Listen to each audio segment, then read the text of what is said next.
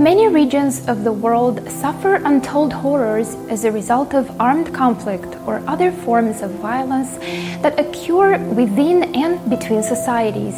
During the last year only, the number of locations in which conflict occurred increased by more than 10%. Conflict hotspots like Afghanistan, Yemen, and Syria still have the highest rates of organized violence and death tolls, with a total of nearly 100,000 reported deaths in just 2018. Conflicts pose a major threat to the implementation of the 2030 Agenda for Sustainable Development. They reverse decades of development progress, at the same time reinforcing those very dynamics that led to conflict in the first place. Since last year, on the 16th of May, the United Nations marks the International Day of Living Together in Peace.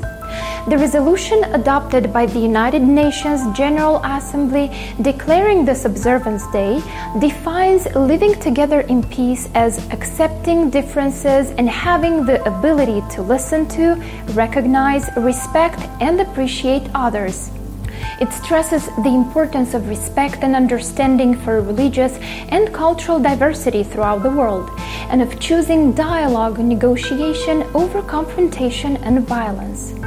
You might be asking yourself, what is the point of having just another day celebrating peace? The same UN General Assembly resolution states that the International Day of Living Together in Peace is a means of regularly mobilizing the efforts of the international community to promote tolerance, inclusion, understanding, and solidarity, thereby averting the risk of violence and conflict breakout.